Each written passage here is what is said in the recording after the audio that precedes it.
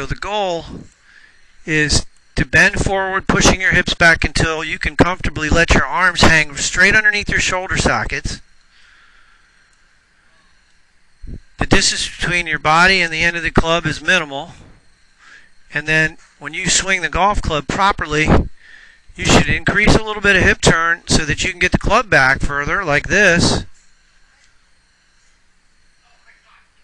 And then the club will come down a little shallower. Your hands are still a little too far out. We want to get them to come down a little bit. But as you learn to do not this, as you learn to get a little bit of lateral, you'll be able to drop. That's okay from right there. You can hit the ball pretty good from right here.